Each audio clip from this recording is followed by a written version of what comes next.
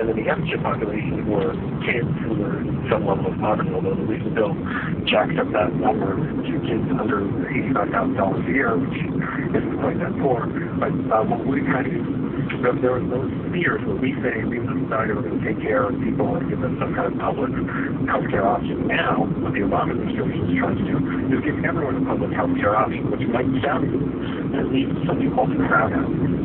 This was a private insurance company saying, I can't afford to compete with the government plan. The government plan has always these advantages, currently giving them competitive edges.